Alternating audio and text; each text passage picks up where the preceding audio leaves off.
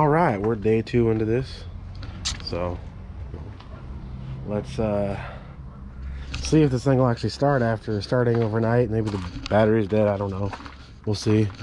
Today we're gonna get her all washed up so we can actually do some stuff, because I hate working on dirty stuff. But let's see if she will fire up.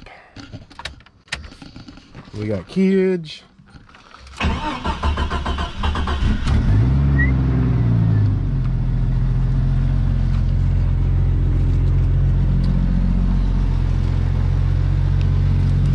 See if it's smoking or anything.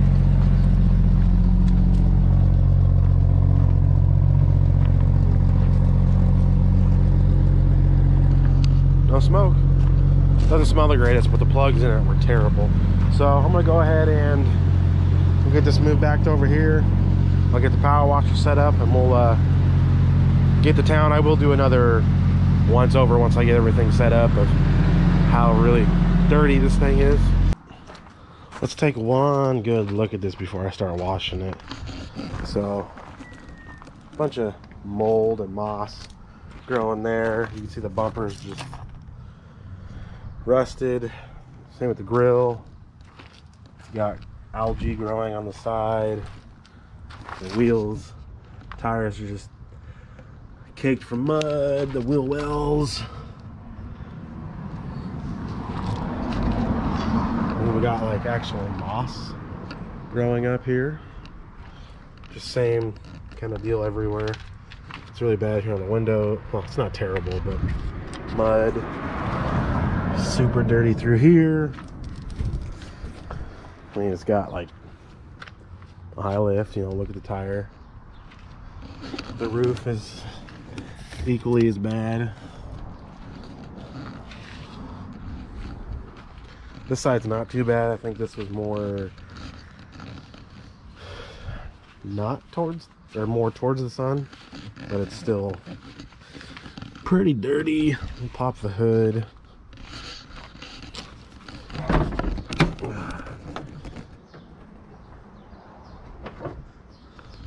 Underside of the hood is pretty bad. And just all around in the engine bay, it's got leaks and stuff, so we're gonna get this all cleaned out. All right, so I'm gonna go ahead and get the power washer set up and we'll get into getting this thing somewhat looking decent again.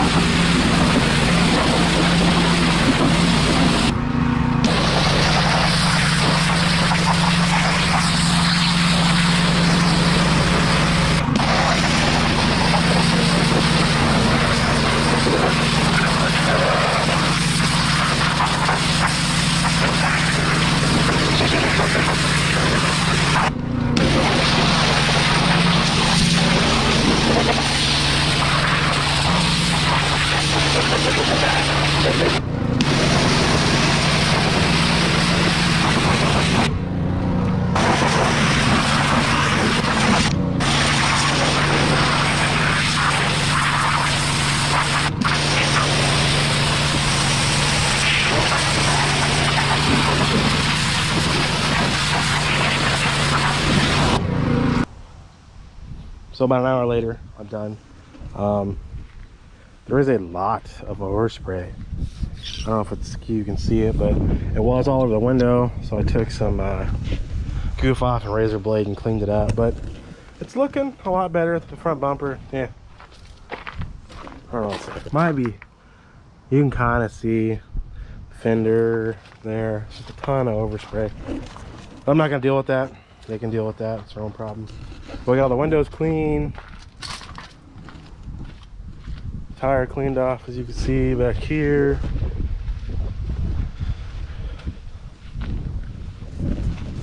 It's looking about 28% better. But I'm gonna go ahead and eat some lunch. Get the doors open on this, we'll let it air out and attack, kind of cleaning up the inside and then making a plan of what parts I need to order to fix this thing and make it really drivable. It still smells terrible in here, but we'll get to that. We'll go ahead and fire it up.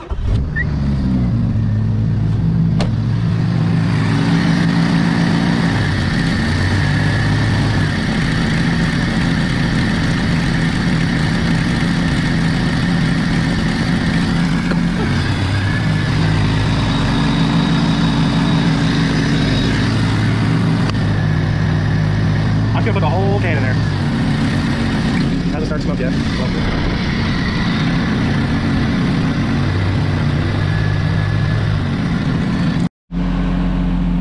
Let's say we got a smoker on our hands.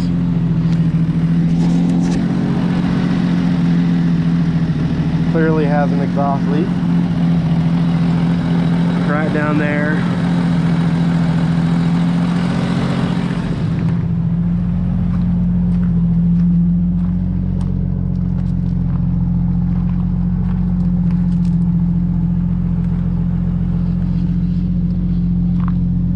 But the seafoam is doing what it's supposed to do.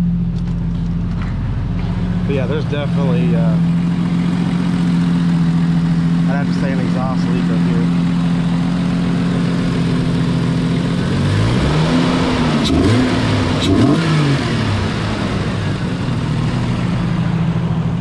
Oh, Jesus Christ.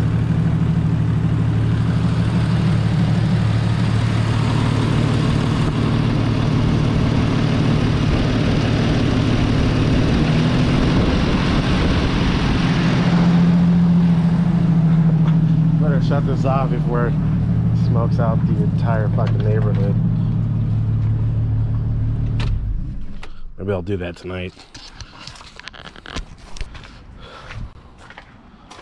So I left off at the seafoam aspect of things, getting the truck running, hopefully overall health, bringing it up. So my GoPro battery decided to take a poop and I had to order some, so I went ahead and kept working on things. I wasn't able to film anything. I probably could have with my phone, but it's just a matter of me trying to get stuff done so I can get this damn thing back to my friend. So I'll show you kind of what we got to end up getting done here.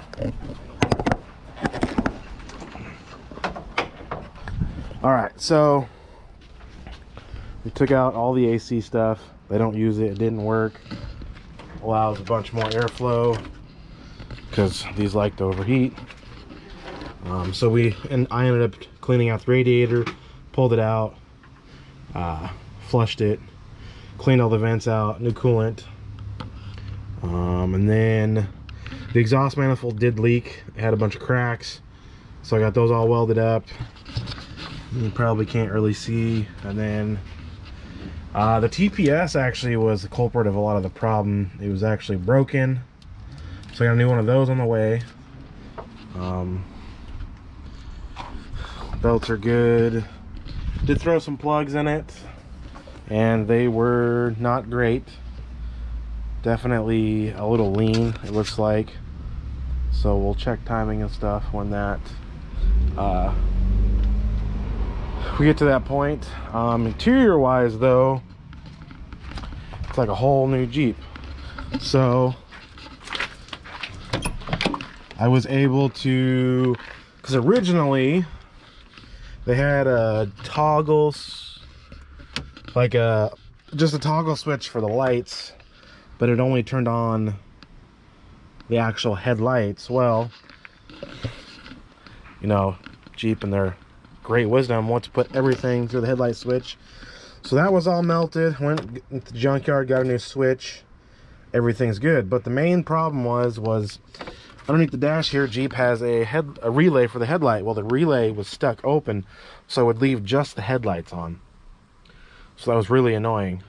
So somebody decided to jimmy rig it, and yeah. So we got a new headlight. We got the headlight switch in. Let's see. We do have rear seat belts now.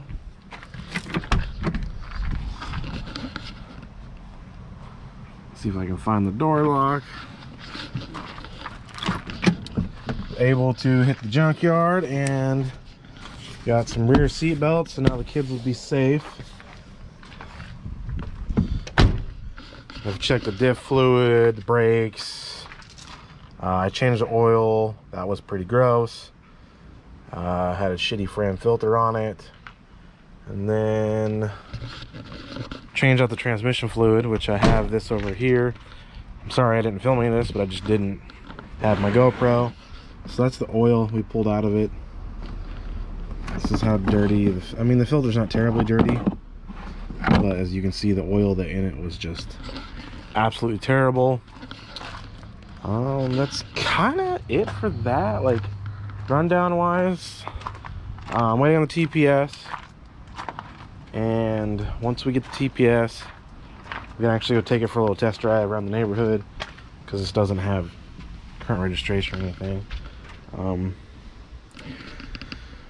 I can't think of anything else that's been too hokey. Would like to find a factory airbox for it eventually. Still got my mess from under here, but overall I'd say it's pretty solid. I would start it, but there's no TPS, so it's probably not gonna start. But I did get the power seats to work too, so between this being pinched, it had gotten pinched up in between here, but on Jeeps over on the driver's side, there's actually a, let's see if I can get over here and see it.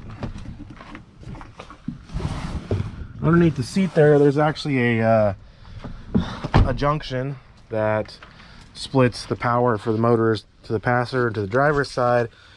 Well, it's just corroded, and one of the power feeds was broken off, so that was why we didn't get power to the seats. And then I was kind of curious why there was just a random red wire hanging, which this is actually for the seats. So I put an inline fuse once I'll get the kick panel on. But yeah, there's just a lot of things on this that were like jury rigged or made way worse than it needs to be over a simple relay. Like, that's what was wrong with it. Between the ignition switch and a bad relay was why it wouldn't run. And then the headlights and stuff is just a bad relay, but they rewired the switch for whatever reason. So let's come where with that on that update. I'm sorry I don't have more, but now I have 3 extra GoPro batteries. For whatever reason it died, so that's kind of where we're at. So the next video we'll get it like really cleaned up, and we'll go around the block, and hopefully this Friday we're gonna take it back to her and enjoy it. They can enjoy it. So let's end off this one. Hope you guys liked a little bit more effort I put into things with the washing and all other fun stuff. But yeah, so I'd like to again want to say thanks you guys for watching, and I'll see you guys later.